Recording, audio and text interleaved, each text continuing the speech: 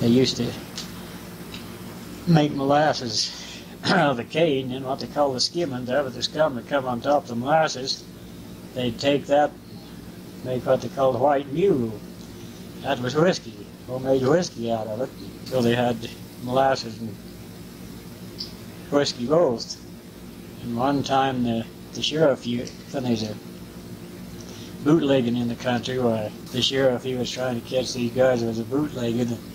One time a sheepherder come through low, and he had an old white mule in the back of his pickup going up on the mountain, and somebody seen him go through, so they run and told the sheriff, said, "We just seen a guy go down the road with a load of white mule." And the sheriff thought that was whiskey, so he jumped in his car and chased the guy out on the mountain to catch him, and found out he had nothing but a white mule in the back of his pickup.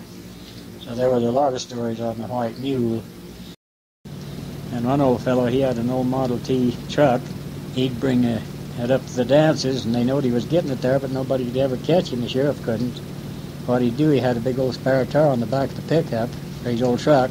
He'd punch a hole in the top of the tire to let the air out, so then he'd put a little siphon hose on his jug of white mule, and on the valve of the truck tire, siphon it in, and he'd fill that spare truck tire just about as full as he could of whiskey. And then when he come up the dancer, they said he just take the valve cap off of his tire and let a little stream spurt out, and give him a cup, sell him a cup of whiskey. And it was a long, long time before they ever caught him.